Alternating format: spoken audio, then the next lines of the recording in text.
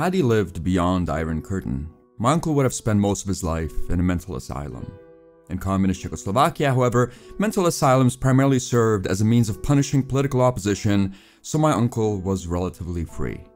Well, for most of his life, at least. Rural life doesn't really lend itself to the nuances of mental health, so no one dwelled too far into his peculiarities. He was never formally diagnosed with anything, and I wouldn't dare to try to play doctor, but rest assured, he was far from stable. The village just considered him crazy and left it at that. Well, for most of his life at least. There was a horseshoe-shaped scar right above his eye. When I was a kid, I presumed he was strange because of that scar. But decades later, in hushed whispers after family reunions, I would find out my uncle was born strange. As a child, he would walk out onto the hill at the edge of the forest and howl at the moon like a rabid animal. He shunned the regular toy trains and wooden soldiers that the other boys would play with, and instead made his own dolls of sticks and straw.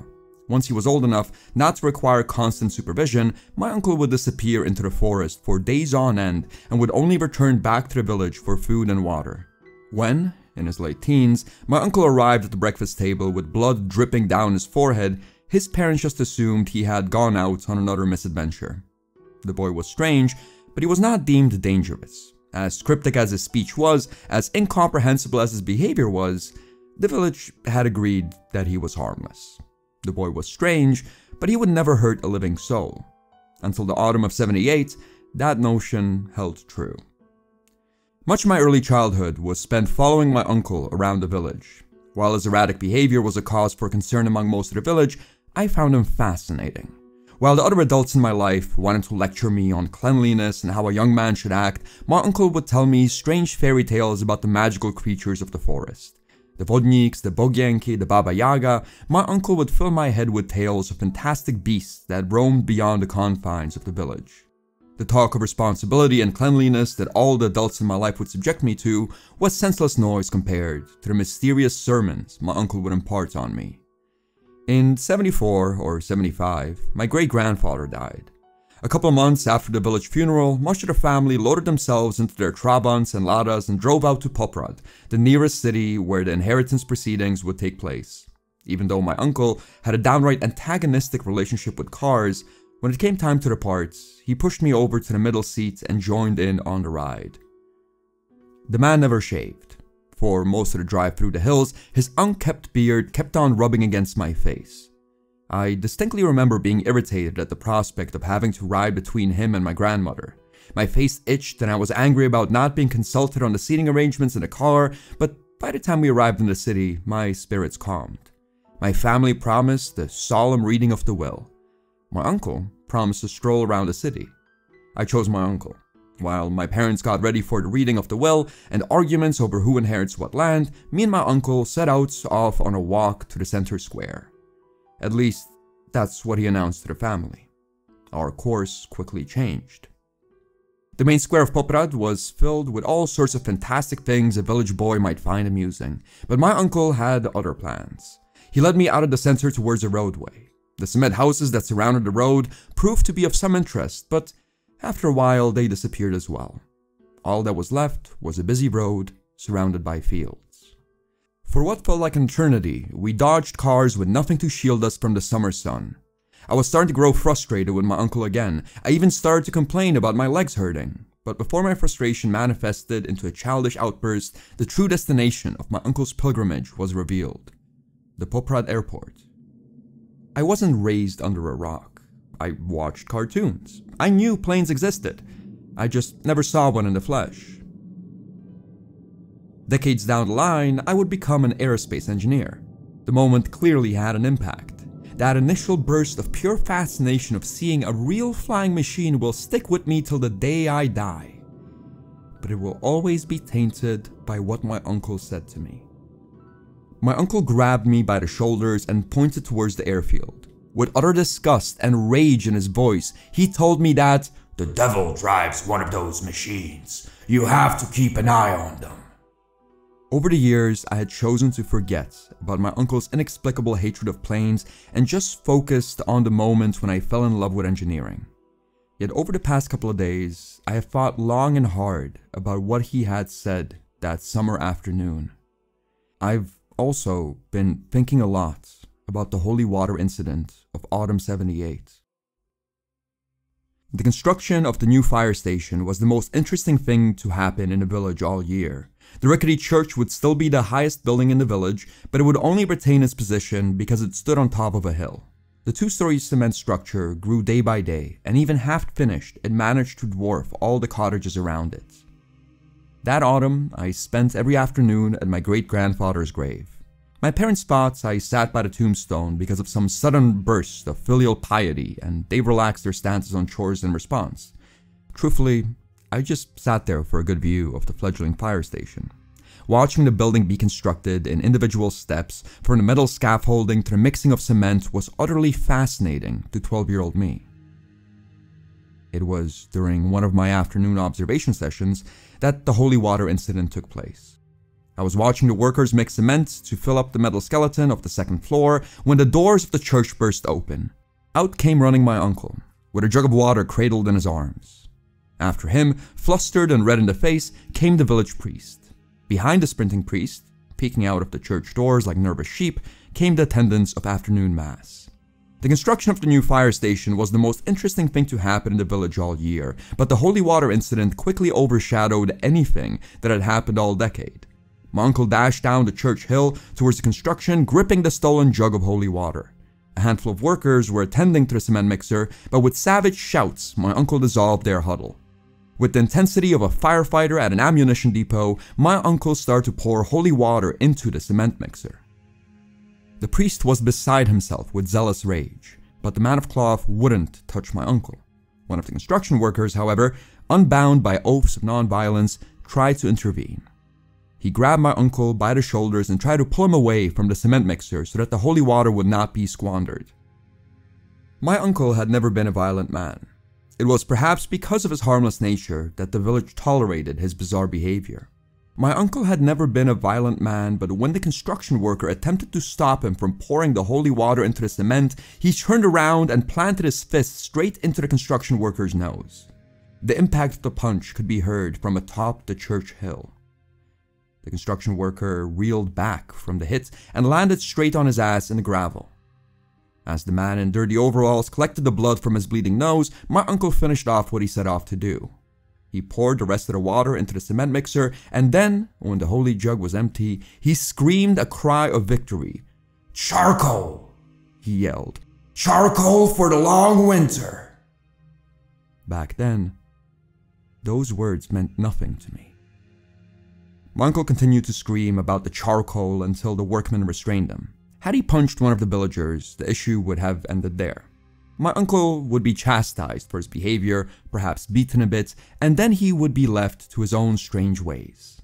My uncle, however, did not punch some unimportant hick. He punched an out-of-towner who came in to help with the construction. This out-of-towner also happened to be a good friend of the head of the fire safety committee. He was not going to let his broken nose go unpunished. The police arrived shortly before sunset. By the time the sky was dark, my uncle was gone. They say he died of pneumonia in prison a couple years later, but no one really bothered to check. Once my uncle was driven out of the village, his existence fell comfortably into the realm of myth. People would occasionally mention him at family reunions, but he was more of a punchline than a human being by then. The crazy uncle. The crazy uncle we don't talk about much. He slipped my mind too.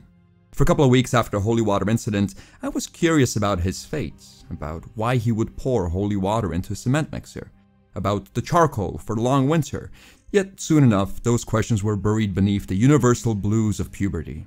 By the time I got out of high school, I scarcely remembered I even had a crazy uncle. I studied engineering in Prague, and when the Bolshevik system collapsed halfway through my studies, I fought tooth and nail to move to the West. I finished off my master's in Delft, and then, through a lucky set of coincidences, ended up flying across the ocean to Arlington. I spent most of my life in the US, away from my roots. I got married, had kids, got divorced, and worked myself to the bone in the process. When my father died, my schedule was far too hectic to make the flight back home. All I managed to do was to sit by his grave overlooking the now defunct fire station. My father was gone, and After a week or so of visiting, I found my mother on her way as well. I didn't show up for my flight back to the States. Instead, I stayed in the village where I was born. The first couple of weeks were confusing. The village was much smaller than it was in my memories of youth. Everything was quieter, more peaceful, and when night came, the darkness was so total, I felt like I could grip it in my fist. The once mighty fire station had become an empty building that served as a makeshift town hall and a place to have funeral receptions. The only thing that didn't seem to have aged was the rickety church, and that was just because if it got any more unstable, it would collapse. After the disorienting arrival, I adjusted to my new rural life. My mother was confined to her bed, so I spent most of my time in the cottage tending to her or listening through the many books I promised myself I would read after I retired. Days started to blur into each other, and I found myself much calmer than I had been in decades. Rural life had turned out to be rather blissful. Then, a snake fell from the sky. Verona Halchin, the mother of the mayor, reported one day that a snake fell on top of her as she was making her way up the church hill. She was much older than my mother, but Verona's religious zeal and need to be the center of attention kept her animated well past her years. The mayor's mother claimed that the snake had been a punishment from God. The village veterinarian claimed that the snake was probably just some bird's dinner. The mayor claimed that the snake issue would be addressed. I did not busy myself with the snake affair. My mother's health had deteriorated to the point where I would wake up in the middle of the night in fear that she had died. I was more concerned with the impending funeral arrangements than a snake in the churchyard. It was during one of my paranoid middle-of-the-night wake-ups, however, that I found something new to worry about. Must have been around 2 in the morning. I found myself sweating in bed and my mother's snoring had gone worryingly silent. I made my way over to her room to find her lying on her side, still alive and quietly breathing. That's when I heard that terrible sound. It started off as a quiet rumble, but quickly gained in dark tenor. Soon enough, the whole cottage was shaking. Somewhere above us, something terrible moved. It sounded like thunder amplified through a metal cave. The terrible noise was unlike anything I had ever heard before, and its mere presence made any thought impossible. It wasn't until the dark roar had fizzled off into the distance that I realized that the noise sounded strangely familiar. I just couldn't place my finger on it. My mother had been hard of hearing for years now. She slept through the deafening roar, and when I asked her about it in the morning, she excused it as a simple thunderstorm somewhere off in the distance. Her explanation didn't calm me. In the evening, once my mother had gone to sleep, I found myself in need of company and a drink. Off in a village pub, the air was rife with discussion about more alleged snake sightings. Some claimed the snakes were a sign of divine judgment. Others claimed that there was a stork nest in the steeple of the church. All were very convinced of their theories. The discussion was losing in its civility and threatened to burst into violence, yet before fists and chairs started getting thrown around, Mayor Halchin banged on the table and demanded calm. The steeple of the church would be inspected on the following morning. All discussion of snakes was to cease till then. In the brief silence between the shouts, I thought of bringing up the strange howl I had heard in the night, but before I did, someone beat me to it. The city kid spoke up. We had both moved to the village around the same time, but I had roots. He didn't. The kid asked about the strange noise in the night, and all he received from the table were stares. Halchin told him it was just thunder. The rest of the table murmured in approval. The kid didn't take it. He said he saw a glimpse of the thing. Something had flown above the village. The kid started saying something about the thing shining with red light, but before he could get into any proper descriptions, Halchin stopped him in his tracks. It was thunder, Halchin reminded him. The sound the boy had heard was thunder, and any further discussion was spreading panic just like the snake talk. He was told, in no uncertain terms, that his further input on the subject was not welcome. I had grown up around Halchin and knew not to contradict him.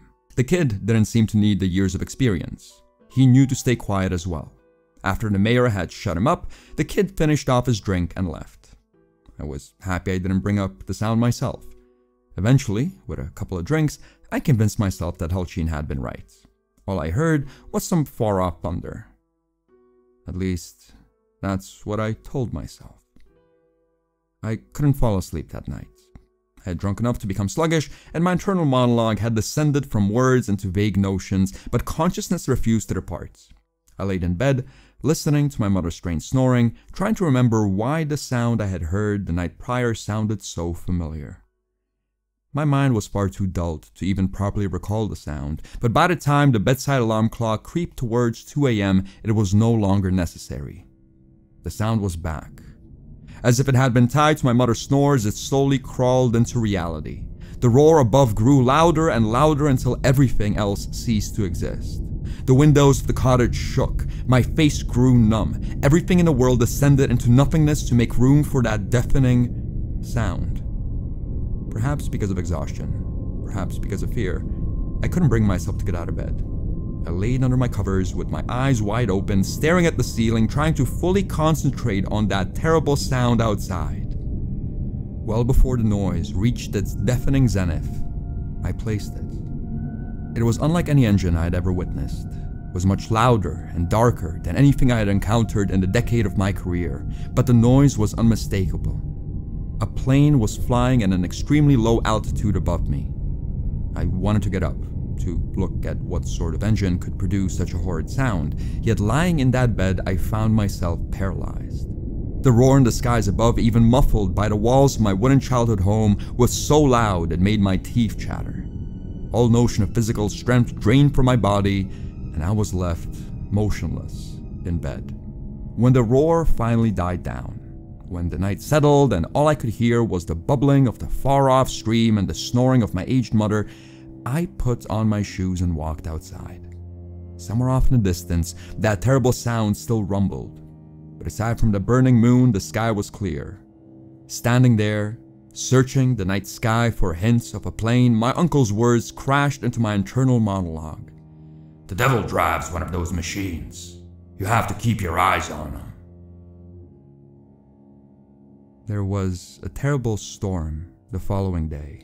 Hail the size of fists dropped from the sky, and the gentle bubbling stream that led through the village threatened to turn into a flooding river. I had spent the whole day inside, tending to my mother. But later I would find out that there had been a death at the church. A farmhand had been sent up to the steeple to check if a stork had made a nest there, but during his ascent the wind had shifted and the ladder he was climbing turned loose. The farmhand met his end against the metal fence of the church. His death was not quick. On any other occasion, the death of the farmhand would have overshadowed all happenings in the village for weeks. The events the following night, however, pushed the youth's death into obscurity. My mother had gone to sleep well before midnight. I was alone in the cottage, sitting by the window and occasionally watching the clock sluggishly turn closer to 2 a.m. All that kept me company was her snoring, but beyond the glass I could see that other cottages were lit up as well. The storm had prevented me from talking to other villagers about the roaring jet engine, but it was clear others were awaiting its return as well. We all sat around our windows, expecting answers. Instead of clarity, however, the village received destruction.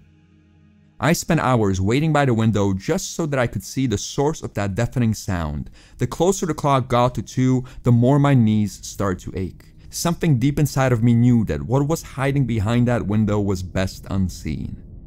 By the time the rumbling started off beyond the hills, I had to grip the windowsill to stay upright. My teeth clenched and my eyeballs bulged, and I had to press my face against the glass, but I saw it.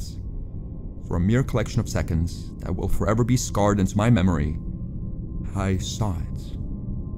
It was unlike any plane I had ever witnessed. Whatever make the Airbus was, it was bigger than anything I'd ever worked with or seen. If you took the Antonov, painted it jet black, and then pushed its size to the very limits of aerodynamics, and then pushed a bit further, that's how big the plane above was. On its massive wings sat 2 blood-red lights that shot tendrils of pain from my eyeballs to the back of my skull. Every moment I spent looking at the machine, I could feel my sanity slipping away. I did not last at the window for long. Soon enough, I was curled up on the floor, with my palms shielding my ears. Before my body gave out, however, I noticed the most horrid thing of all. The plane was flying dangerously low. The plane was flying dangerously low and heading straight for the steeple of the church. Beyond the metal screech, I could not hear the impact. I could not hear anything. The universe distilled itself into cacophony, and only a single thought, a single memory broke through. The devil drives in one of those machines. You have to keep an eye on him. Well, after the noise had rumbled off beyond the valley, I was still lying on the floor. My mind had been completely sandblasted by fear, and every inch of my body felt foreign. It wasn't until I heard shouts from the outside that I managed to crawl to my knees. The church had indeed been hit. The steeple had been knocked down and reduced into nothing but kindling that burned over the graves. The rest of the church was also burning. It was as if the plane had sparked the fire itself. The sight of the Eldritch Airbus had been enough to drive me to the floor, but the fire had brought me back to my senses. Without much conscious thoughts, I pulled on my shoes and ran to the old barn in search of buckets. Dozens of villagers helped. Quickly, we organized into a chain of young and old and strong and weak, but our efforts did nothing to stem the blaze. It would take a solid hour for a fire truck to make its way through the winding hills of the valley. Well before the flashing lights appeared, there was nothing left of the church worth saving. When the bucket party had given up, chaos spread through the crowd. The city kid, the one that had first talked about the howl of the plane at the pub, he claimed he had taken a video of the crash. His phone, however, had shorted out and refused to turn back on. I had seen the plane. Others who had waited with their lights turned on had seen the plane as well. In the chaos, we did our best to support his claims, but our voices were quickly drowned out. Verona Hulchine had seized the narrative and started to preach. There had been no plane, she swore. What we had witnessed was a strike of God. He had started with snakes dropped from the sky, then he brought down a mighty storm, and now, at the zenith of his rage, he had struck down the steeple of the church. Her fervor quickly shifted from abstract accusations of godlessness to finger-pointing. She said it was the kid and other outsiders who had tainted the village. There were voices of reason in the crowd, but they were few. With the church still burning and the crowd wild with panic, Verona's words turned to absolute fury. The kid quickly fled. Fearing that Verona would search for a new scapegoat, I made my exit as well. When I returned home, I was shocked to learn that my mother had slept through the entire affair. Even as the sirens of the overdue fire truck arrived by the church, her heavy snores scarcely changed in rhythm. I did not wake her up that night. I feared that the sudden shock might push her to the grave, and even if her heart could handle being pulled out of slumber, I couldn't imagine how I would explain what had happened to her. The roar from the sky was much louder than it had been the night previous. With each passing sunset, the plane got closer and closer to the village. The Airbus had cut through the church steeple as if it was a tower of toothpicks. I dreaded to think what would happen the following night. When my mother awoke, I brought her breakfast and tea to bed. I had no idea how to broach the subject of the low-flying airplane. At first, I tried to find a way to transition from our casual morning chat to the impending danger. But when no obvious path presented itself, I simply came out with it. I told my mother that an incomprehensible jet had crashed into the steeple of the church. Tonight, I told her it would fly much lower and create untold suffering. It was time for us to leave the village. My mother took the confusing news with nothing but a twitch of the eyebrow. When I told her about the church, when I insisted that we get in a car and drive to the city, when I told her we were in danger, she simply shook her head. Wordlessly, she pushed away her plates, climbed out of bed, and shuffled her way over to the window. When she was still able to climb the church hill, my mother had been a religious person. She had never missed Sunday Mass, and whenever anyone in the family was making a change in career or undergoing surgery, she would provide nightly prayers to hedge bets with the Almighty. Seeing the burnt-down husk of the village church that morning, however, elicited no emotion from the woman. She simply gazed out of the window and then, almost in a whisper, said, "Charcoal for the long winter." My mother wasn't looking at the church. She was looking at the old fire station. When I asked her to repeat herself, she acted as if she said nothing at all. I asked about my uncle, about the charcoal, about the planes, yet all she did was shake her head and pity her poor brother's soul. Then, she quickly changed the topic of conversation. She was going to cook lunch. I was to bring her some wood from the stove. I made a couple of weak attempts at salvaging the mystery of my uncle, but my mother pretended she couldn't hear me.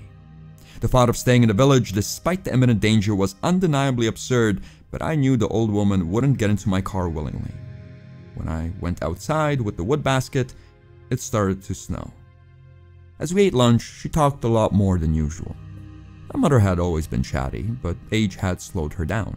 By the time I had arrived in the village, it was clear my mother had become unaccustomed to conversation. As we dug into the goulash though, my mother's sentences connected and she even seemed animated. She spoke of my childhood and my dad and other family members no longer present. She even mentioned her brother. She asked if I remember how scruffy his beard was. I was happy to see my mother so animated, but I had to ask. As I brought up the airplane and the charcoal and the water spilled into the cement mixer, her face softened. This time she didn't pretend she didn't hear me. She shook her head and smiled and told me everything would be okay. There was something in her voice that made me believe her. By the time we finished off lunch, the world beyond the window was white. My mother's post-lunch nap quickly turned into a deep sleep, and I went to chop some wood. With my head full of memories, I drifted into the sunset. Well before 2, I was sitting vigil. Just after sunset, a handful of cars made their exit from the village. Each pair of passing headlights nudged me towards the idea of escape, yet I knew it was already too late. The hill roads that led back to civilization were already dangerous to drive through the day. Setting out after dark was suicide.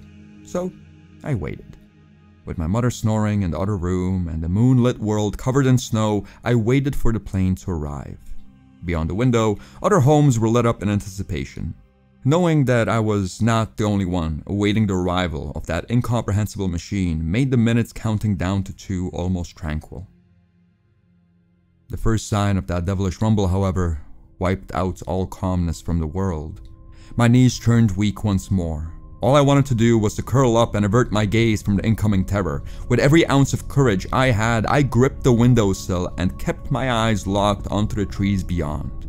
The moment the dark mammoth rose from behind the trees, a flurry of pain shot through the back of my skull. It felt like someone was putting out cigarettes against the back of my eyes. The engine of the devil's machine was so overpowering that my agonized screams were nothing but a gentle tone in the nether regions of my ears. Each second that I spent looking out of the window was tearing away at any conscious thought that was left in my brain, but I drove my fingers into the wood of the windowsill and kept myself on my feet. I watched the black Airbus descend onto the village where I had spent my youth. I watched the black Airbus head straight for the old fire station.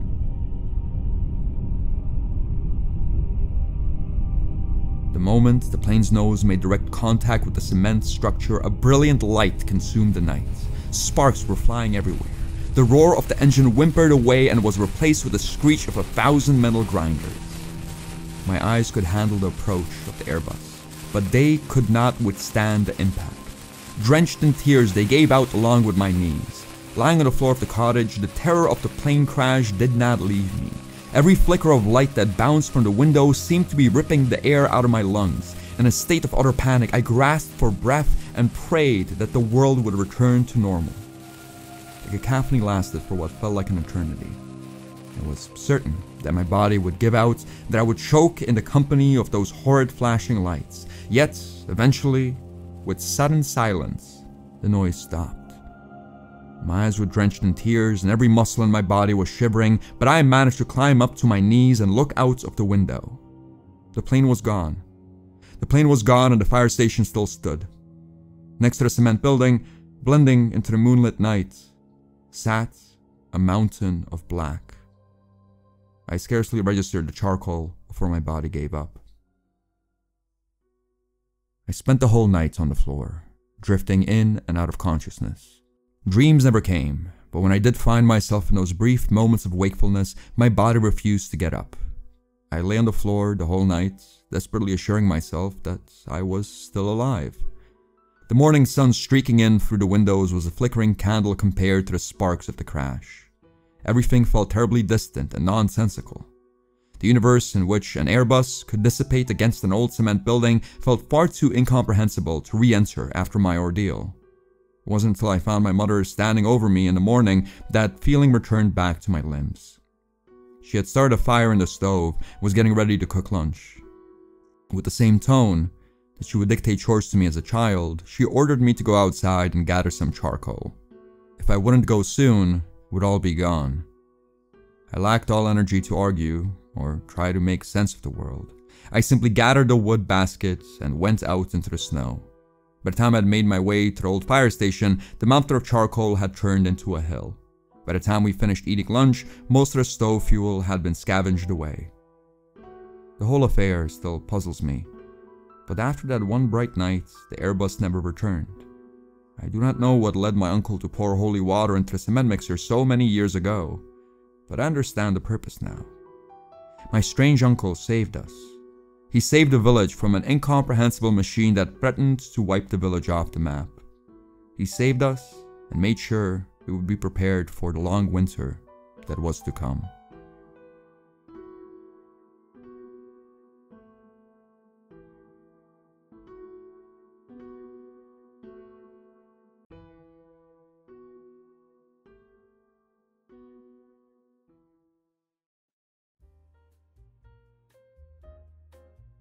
And thus concludes the 5th episode of the Marana Air series. If you want to binge through all the recorded tales right now, drop by patreon.com/MikeJLanger for early access, bonus content, and your name in the credits.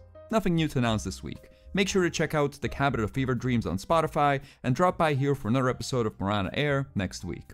Have a spooky one, y'all.